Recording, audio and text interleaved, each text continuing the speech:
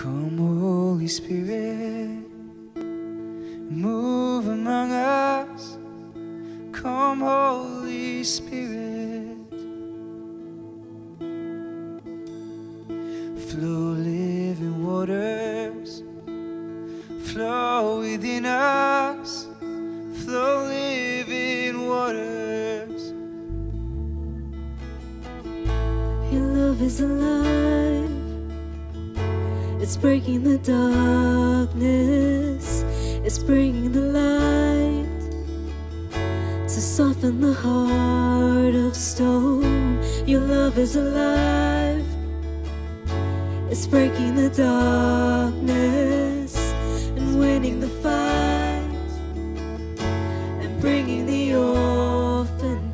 Utando, utando, luako, luako, luya pila, luya pila, mbuso, mbuso wako, wako, uya pila, uya pila.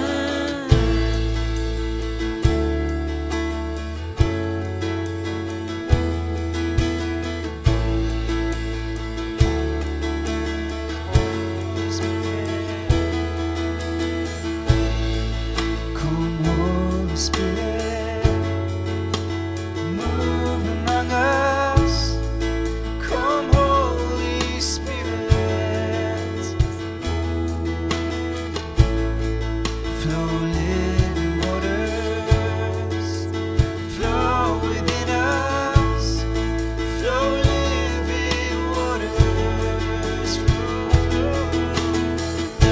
Your love is alive, it's breaking the darkness, it's bringing the light to soften the heart of stone.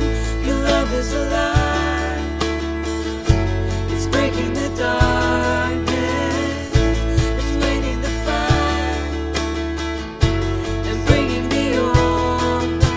Utando, utando, wako, wako, luya pila, luya pila, mbuso, mbuso wako, wako, uya pila, uya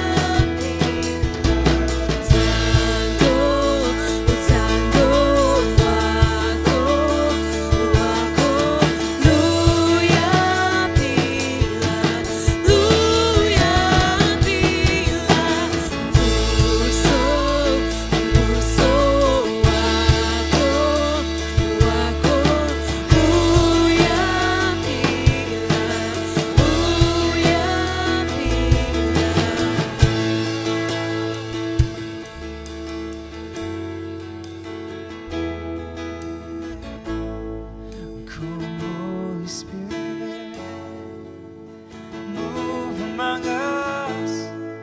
Come, Holy Spirit, flow living waters, flow within us, flow living waters, flow, flow. Your love is alive, It's breaking the darkness, it's making the light to soften the heart of stone. Your love is alive, it's breaking the darkness, it's winning the fight and bringing the orphan home. Good evening, church. It's so good to have you join us for prayer. Our topic for this evening is harvest. One of our leaders sent us this word. Then he said to his disciples, "The harvest is plentiful, but the workers are few. Ask the Lord of the harvest, therefore, to send out workers into the harvest field." The symbolic meaning of harvest in Scripture encompasses two main areas. One is God's provision for us, and secondly, God's blessing for others. He is the Lord of the harvest. He's got this. and it's His harvest field. We are His workmanship, each created to reap a specific area. So let's pray and trust the Lord of the harvest for a mighty harvest. You will also be given a time to pray at home, so don't be passive. Let's pray. So I'll be kicking you off this evening. My scripture for this evening is from Acts 4:29-30, and it says, "And now, O Lord, hear their threats, and give us, your servants, great boldness in preaching your word. Stretch out your hand with healing power. May your miraculous signs and wonders be done through the name of your holy servant Jesus." I have 3 prayer points. The first one is open doors and opportunities to proclaim the gospel boldly. Secondly, to pray for the word to grow and spread. And thirdly, pray for supernatural and miracles. Let us pray. Father, we thank you, Lord, for a mighty harvest, Lord. Father, we pray for an effective open door to proclaim your gospel, Lord. I pray, Father, that you open doors into communities, cities, and nations to plant churches. And I pray, Father, for open doors with our neighbors who are close to the gospel. Father, I pray, Father, that you give us that boldness, Lord, to go out and be effective, Lord. And I pray, Father, for your word to grow and spread. Lord, give us great boldness in preaching your word. We pray for your word to grow and spread to the ends of the earth. Father, we thank you for a mighty harvest. All glory and honor to you, Jesus. Father, I pray, Father, that Outlook Church will be a pool of Bethesda, Lord. We pray for miracles. We pray that people will be healed and restored, not as a hype, but as a proof that there is a powerful miracle-working God. Lord, I thank you, Father, Lord. I pray, Father, all be done for your glory, Lord. In Jesus' name we pray. Amen.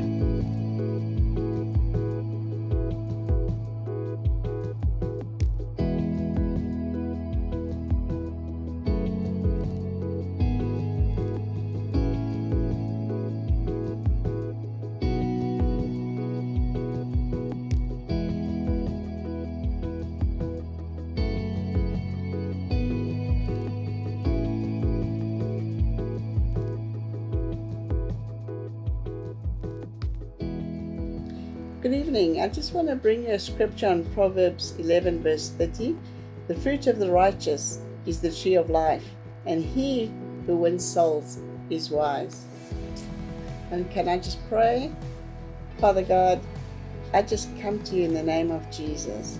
Lord, I bring you each one of your children, and I pray that each one will be an anchor in the storm, because without faith it is impossible to please you, Lord. Let us look at the fields that's ripe. Lord, help us to produce a harvest of righteousness and peace, not only in us, but in everyone we meet and everyone we talk to. Father God, we need to focus on what you want us to do, and not on what we see or what we hear, but what our hearts want towards you, and that is to win souls for you. As the harvest now is plentiful, but the laborers are few. Father God, give us the wisdom and the know-how to have the boldness to speak to everyone we see. Lord, now is the time. We need to win souls for you. Father God, we need to do this till we meet Jesus face to face. Have an awesome evening. God bless you.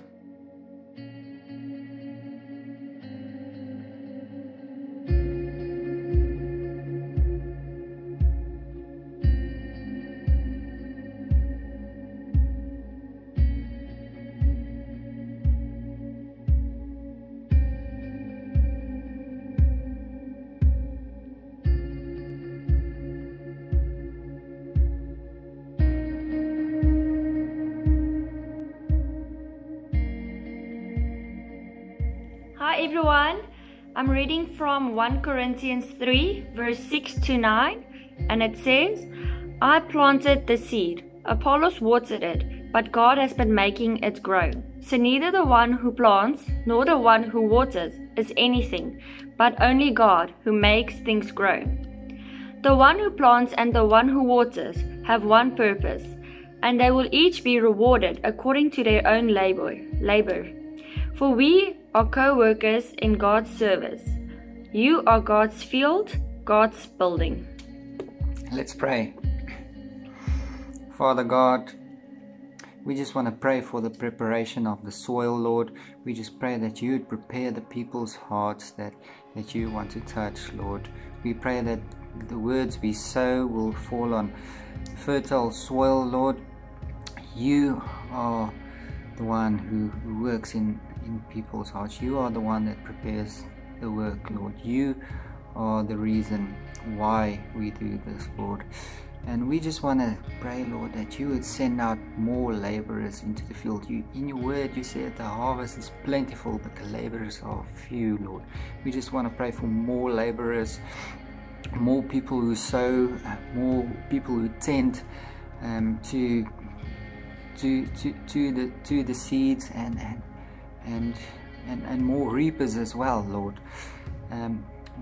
We know that we need to focus on you, Lord. Sometimes we can get so driven to see the results, Lord, but you said some will sow, some will tend, and some will reap, Lord. And most likely it will be, you will be one, we will be one of those, Lord. And we just want to be focused on you, Lord, and trust in you, Lord, that whatever we sow will reap.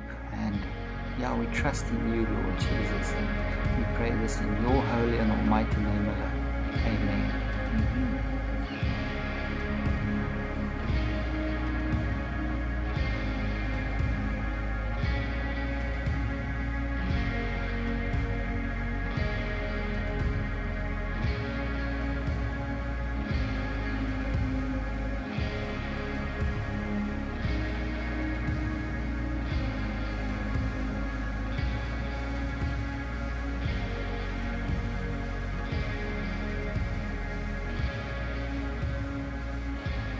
Good evening, church. Matthew 9 verses 37 to 38 says, Then he said to his disciples, The harvest is plentiful, but the laborers are few. Therefore, pray earnestly to the Lord of the harvest to send out laborers into the harvest. Let us pray. Father, you are the Lord of the harvest, and we pray earnestly that the Lord of the harvest would send forth laborers into the harvest field. Father, our help is in you, Lord. Help us to bring back lost souls to the kingdom. Let every unsaved soul begin to see the benefits of repentance of sin in the name of Jesus. Our hearts are burdened for the lost, dear God. Give us the compassion and concern for those that are separated from the Good Shepherd. Lord, help us to get out of our comfort zones and go, and that many will be called to go, to work in the harvest fields, to bring lost sheep back to the Good Shepherd. Father, let spiritual blindness be erased from the life of every unsaved soul across our harvest field in the name of Jesus. Father, let your angels sweep across our harvest field, drafting multitudes of souls into the kingdom in the name of Jesus. Dear God, raise up and equip more workers for your harvest field. Fill them with your Spirit and empower them boldly to proclaim and represent you in your word to the world until you return. Help me to be obedient to your voice and do my part in advancing your kingdom on earth. In the name of Jesus we pray. Amen.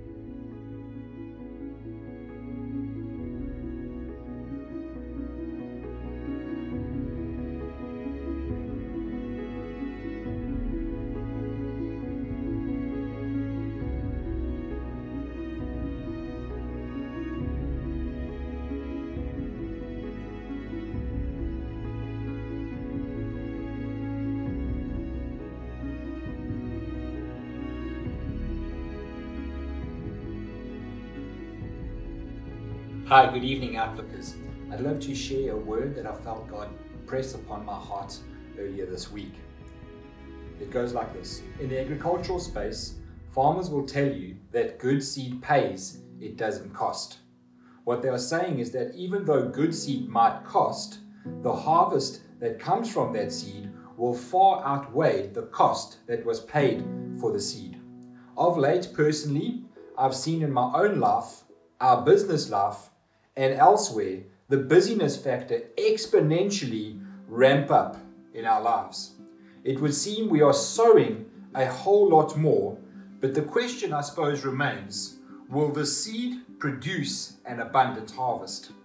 Are we sacrificing good seed for just more seed in our sowing? Wisdom is needed in this season to ensure that we stick to what God has called us to and work those fields, what we would deem to be our land. Let's not take good seed and turn it into average seed in this season. This is what I felt God speak to me, and I'd love to share with you this evening. My 3 prayer points for this evening from this prophetic word is 1, know your seed, 2, work your field, and 3, look for a great harvest. Let's pray together. Know your seed. Thank you, Father, that in your word you tell us in Romans 12, in 1 Corinthians 12 and 14, that you have gifted us, that you have given us gifts, you have given us abilities, you have given us talents. I pray, Father, that each and every one of us would recognize what you have gifted us, and that we would sow the seed that you have given us, Lord. Work your field. Father, your word teaches us emphatically that you reward faithfulness. Help us, Lord, to stay faithful to what you have called us to. Help us to work those fields well. And thank you, Lord, that in working those fields well, it then releases the extra that you want to give us, Father. Thank you that you recognize faithfulness. Thank you that you reward faithfulness. And then lastly, look for a great harvest. In 1 Corinthians 3, friends, Paul says this, I planted, Apollos watered, but only God made things grow.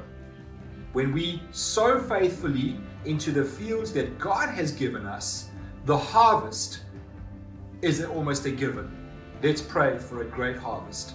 Thank you, Father, that you do make things grow. Thank you, Father, that when we work to sow faithfully the gifts and the talents that you have given us into the call that you have placed upon our lives, Heavenly Father, that we can trust that there will be a great harvest. I ask, Lord, in Outlook Church, in our lives, that as we faithfully pursue you, that there will be an incredible harvest that is coming our way, both now and into the future.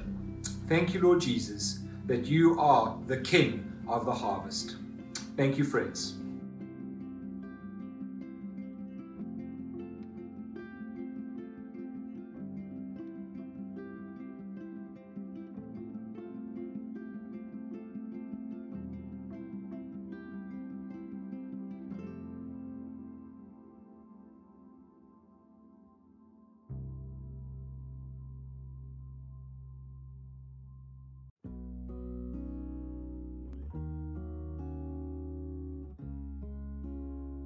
Good morning, everybody. So my scripture for today is Matthew 7 verse 20. Just before that, Jesus just talks about a good tree can't bear bad fruit and a bad tree can't bear good fruit. And then Matthew 7 verse 20 says, thus by their fruit you will recognize them. So I would just like to pray into that. Father God, we just come before you today, Father. We pray that Outlook Church as a church would be growing trees, good trees that are bearing good fruit, Lord. We pray that people in the church would be recognized by their fruit and that it would be a testimony to you, Lord. Father, we pray that the good fruit will be harvested so that it can reproduce within the church, Father. We pray that that leaders will bring up leaders, and we pray that everything will just be carried over almost like onto the next generation, Father. Father, we also then pray that the fruit will be used to feed the community around us, Father. We pray that everything that is harvested at Outlook Church will be used to feed the community within Richards Bay, Lord. We pray that it will trickle down into them, Father. We can see the mess going on in the city, Lord, and we just pray that the fruit of the Spirit will overflow onto the community. It will rub off on them, Father, and it will glorify you. We pray this in the powerful name of Jesus Christ. Amen. And then I've got Galatians 24-25. Those who belong to Christ Jesus have crucified the flesh with its passions and desires. Since we live by the Spirit, let us keep in step with the Spirit. So it's basically, if you follow the fruit of the Spirit of self-control, that you will harvest the spiritual blessings of walking in step with the Holy Spirit. So let's pray. Jesus, I just pray that we as a church and individuals, we will come to the full realization that we belong to Christ Jesus, that we are yours, Lord God. I ask that you would help us and give us the strength and the tenacity to keep resisting and denying the flesh, that we would force our sins to bow down to you, Jesus. I pray and I ask that you please help us to walk in step with you, Holy Spirit, and that you would build up a need for you, like what we need oxygen, that how we fight for oxygen, we would fight to keep you in our lives and to keep in step with you, Holy Spirit. Pray this all in the almighty name of Jesus Christ. Amen. Amen.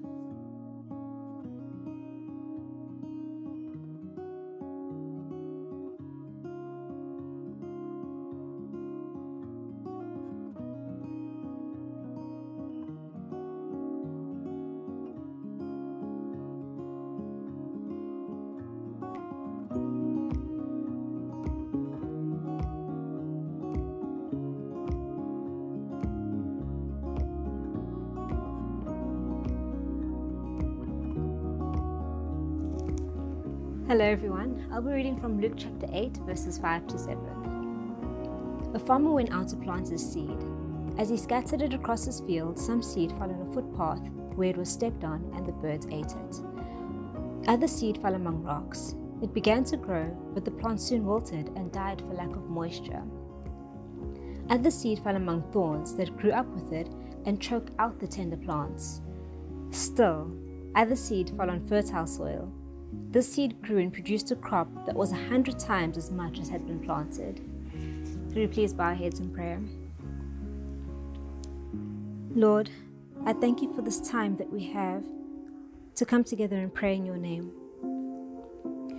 I pray for continued encouragement as we spread your word. I pray for faith and boldness as we step out, regardless of how we feel in the moment. And just like the farmer, plant seed no matter where it falls. I pray that we would continue to trust you to work on people's hearts, even if we don't see the fruits of that seed in our lifetime.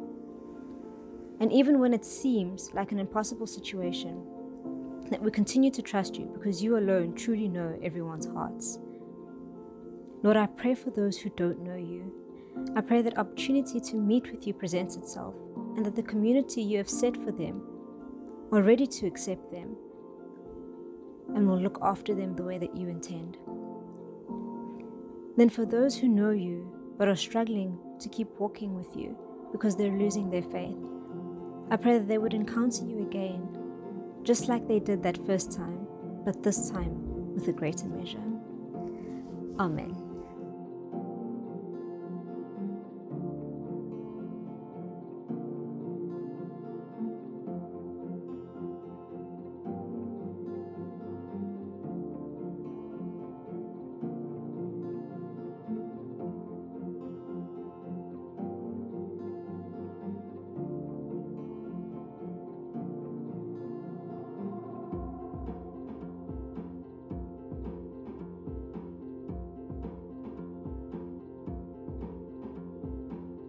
Hello, you faithful prayers. Thank you for joining us once again. I want to read to you from Isaiah chapter 61 verse 7 as we're praying about a spiritual harvest Instead of shame and dishonor, you will enjoy a double share of honor. You will possess a double portion of prosperity in your land, and everlasting joy will be yours. I honestly believe God has given this to us as a church, as a prophetic promise. You will, you will, you will. Now, the three things that I want us to pray is at the start of that chapter in Isaiah 61, it says, the Spirit of the Sovereign Lord is upon me. In other words, let's pray as we've been going through this preaching journey for a fullness of the Holy Spirit like never before. It says, for He's anointed me to bring good news. We've got to have something to carry, that we would begin to carry the good news. Peter said, silver and gold I've none, but what I have I give to you. We've got to have good news to be able to give good news. And then number 3, it says He sent me. And verse 2 says He sent me. And later it says He sent me. We've got to be obedient to that sending. So please will you join with me as we pray. Father, thank you so much that you've given us your word. I'm reminded of Peter when he says, we've fished all night, we've caught nothing, but because you say so, I'll lower the nets again. You've given us your word. You will enjoy a double possession of prosperity. We're trusting you for a spiritual harvest of souls. You've promised, you've spoken. And so, Father, with courage, I pray that you would come and fill us by your Holy Spirit, fullness of the Holy Spirit more than ever before, that we would be empowered, that we would overflow. Lord, that we would be bringers of good news, that we would have a message to carry, that you would fill us with an assurance of the good news of the gospel overflowing, so that we've got something to give to people. Help us to be bringers of good news. And then number 3, Lord, it says you sent. Give us the courage to respond. Just like you said to Joshua, I'll give you the land, you've got to go and fight for it. May we, Lord, have the courage to begin to go, to begin to speak, to begin to trust, that as we speak your word, as we love people, as we knock on doors of opportunity, that we would see people responding like never before. Father, thank you that you hear our prayer. Grant us a great spiritual harvest for your glory. In Jesus' name, amen.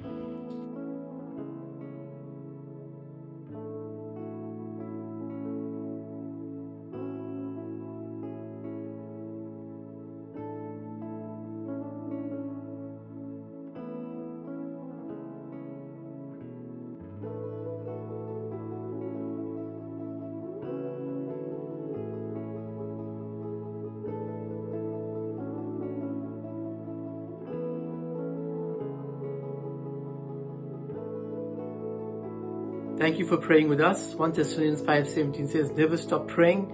Continue praying and trusting Jesus. We'll see you on Sunday. Have a great evening. Goodbye.